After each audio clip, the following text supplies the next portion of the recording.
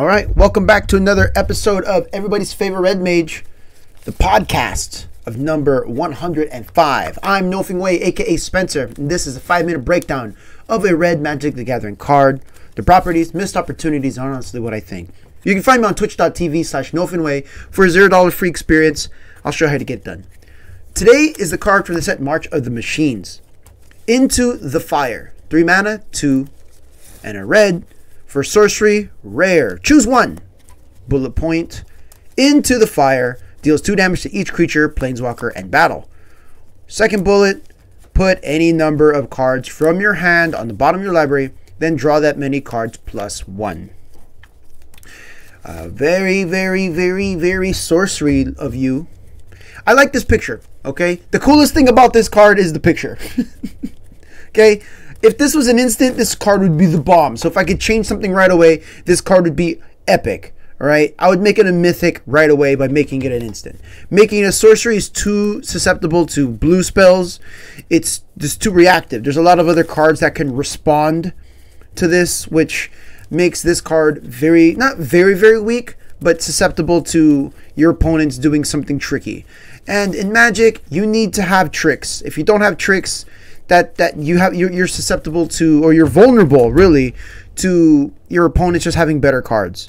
Now red always has this problem of your opponents having better cards, especially coming now into the later part of red, that they're not giving good red cards to them. For example, Into the Fire. You're telling me it's doing 3 damage, right? 3 mana for 2 damage. 3 mana for 2 damage.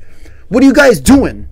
Huh, Watsy? You already made 1 mana, 2 damage. Now you're making 3 mana, 2 damage? I don't care. This card is not a good card. Right? I don't care. It's going to hit all creatures and all planeswalkers. It's going to hit your creatures too. Right? It's going to hit your stuff. Read the card, right? It says 2 damage to each. Right? This could be one-sided. It could be on your side. Right? I could see it being one-sided and being on your side. Right? Alright, cool. That can be helpful. But Pyroclasm already exists, and Pyroclasm costs 2 mana. Okay? And there are better Pyroclasms. Right? And then now with Into the Brotherhood or whatever that does 3 to 3, it's so good. Right? I was like, why would I do this?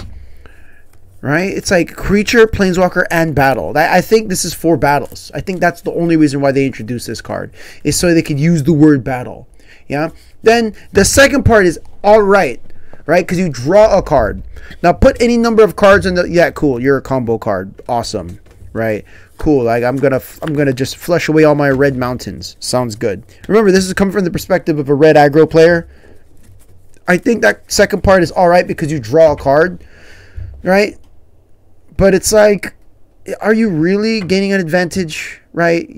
So is someone going to tap out on 3, right? On turn 3, are they going to tap out Into the Fire? Right? Like, unless your opponent has hella goblins or hella elves, right? Are you going to go turn 3 Into the Fire? Right? Because that card would be awesome against, I can see this working really well against elves.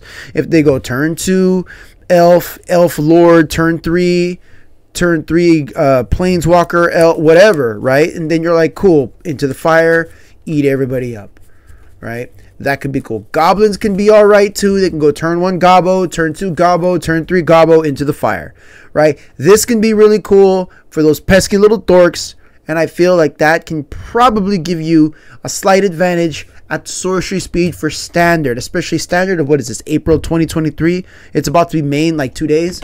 I think that this does have a chance in standard, but outside of standard, this card is horrible. If it was a sorcery, it would be the bomb.com. Oh my goodness, respond, do 2 damage to everything? Yeah, get out of here. This card would be sickening. It would be absolutely gross, and I would have 4 in the board immediately, especially if it could be like, in response, draw this many cards. Like, what? That'd be nasty, right? If you're like Thoughtseize, you're like, oh, respond Into the Fire, and then they're like, wow, that's pretty good. Right? Because then you're like, toss your whole hand, because you're gonna pick I'm just gonna draw whatever, and then you decide. Right? That'd be the bomb.